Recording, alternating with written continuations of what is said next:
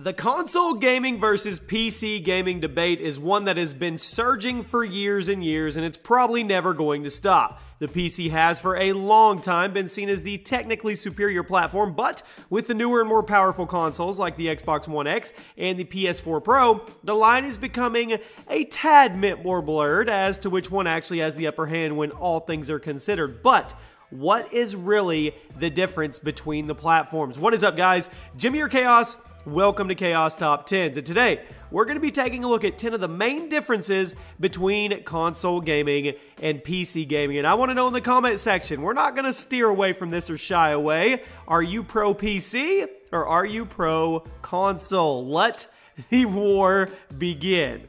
Kicking off our list at number 10 is easy. It's graphics. This is the most obvious and talked about difference between consoles and PC by far. When a game is developed or ported to a console, it is locked at a certain display quality due to the restrictions of that said console or that system. The PC, on the other hand, gives you a lot more freedom over how you want to see your game, be it with the shadows, the texture quality, the draw distances, anti-aliasing, G-Sync, so on and so forth. There's a lot of different options. People often talk about how great PC games can look, but they also forget about the other side of the spectrum. Because PC games generally have more options with the visuals, it also allows lower-end PCs to run newer games by turning the visuals down from the default in order for a smoother gaming experience. These are options that the console just doesn't have because of the way that console games are made and the way the hardware looks. So, probably leaning pretty hard on the PC side on the graphics topic. At number 9, players. This is a bit of a generalization, but for the most part, I think it's pretty true. Generally speaking, PC players tend to be a little more serious than console players due to a lack of casual players in most multiplayer games on PC. When someone is a casual gamer, chances are they probably have a console and they picked it up from GameStop or Target or wherever it is they got it. Now, not very many casual gamers go out and drop hundreds of dollars, thousands of dollars on a mid to high level gaming PC, and because of this, the multiplayer communities of PC games tend to take the game a little more seriously than that of the console multiplayer games because of the simple difference between the amount of casual players present on each platform. Now, are there casual PC players? Of course. And are there hardcore console players? Absolutely. But the amount of casual and hardcore players on each platform is where the real difference is. Because like I said, if a casual gamer is looking for something to play on, chances are they're probably going to get a console over an expensive gaming PC. Speaking of expensive, let's talk about pricing at number 8. You hear it a lot that PC gaming is so much more expensive than console gaming, but really, that's not entirely true.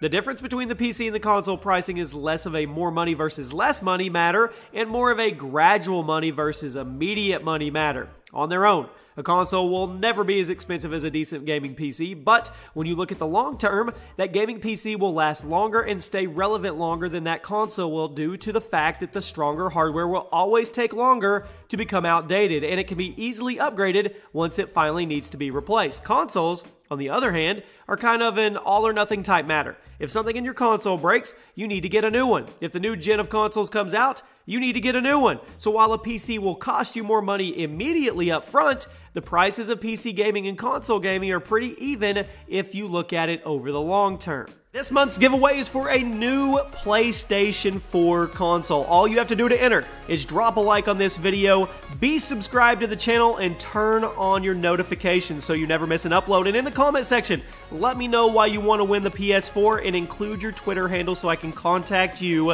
if you're the winner. The winner will be announced at the end of the month. At number 7, loading times. Because of the way PC games are optimized compared to console games, it leads to much quicker loading times. Now, obviously, this depends on how good your PC is or how new your console is, and obviously your games won't load faster on a PC just because it's a PC. But generally speaking, the PC loads things much quicker than a console does because of the freedom of visual quality that the PC has and the console doesn't. Not much to say about this one other than what we said. It's just, honestly, the way it is. At number 6, let's talk about frame rates. The standard for console games nowadays is about 60 frames per second, but with PC, it's a little bit different. In fact, 60 frames per second is more of a minimum than a standard on the PC. Because of the higher capabilities of the PC as a gaming platform, it's capable of running games at a much higher frame rate than a console is. Sometimes upwards of 200 to 300 FPS if you have the right hardware and you know what you're doing with the game's visual setting. However, a console won't go above 60 frames per second, and a lot of the times it won't even maintain a consistent 60, so PC games will largely feel smoother than console games. Cracking into the top 5 today, let's talk about game speed. This is another generalization, but it's pretty true.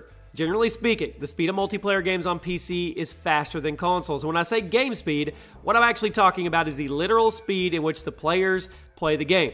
When you compare people playing a game on console compared to people playing it on PC, it is very obvious that PC players move much quicker and much sharper. And this is very obvious when you're comparing two-player game bases like Fortnite. So why is it? Well, the things I've said about the casual versus hardcore player bases on PC is part of it, but it also has to do with the mouse and the keyboard as opposed to the controller. And I'm not going to tell you which of these two things you are supposed to be more like, but in terms of pure objective facts, the keyboard and the mouse are capable of much more freedom and precision than a controller is, which leads to a PC game moving quicker than a console game, and it's also the reason why you can pretty easily tell the difference between a PC player and a console player just by watching gameplay. The mouse allows much more fluid camera movement, while the keyboard allows the player to do more things at once than a controller due to the extra buttons available to the user. This is why when you watch console Fortnite players compared to PC Fortnite players, the PC player will be building like crazy, while the console player is a little slower and a little more conservative. It's simply easier for a PC player to play like that than it is for a console person.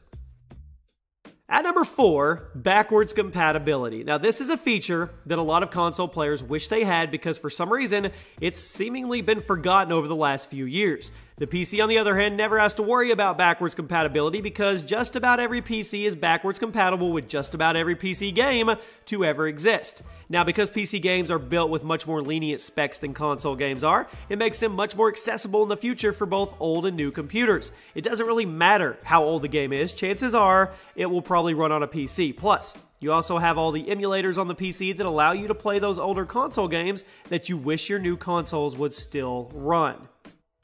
At number 3, online play. This is another point of debate that a lot of PC and console players like to talk about. While both platforms are obviously capable of online play, the PC runs things very differently. For console games, you pay a flat fee like an Xbox Live or a PSN, and then you have access to all of the games, or none of them if the servers are down for whatever reason.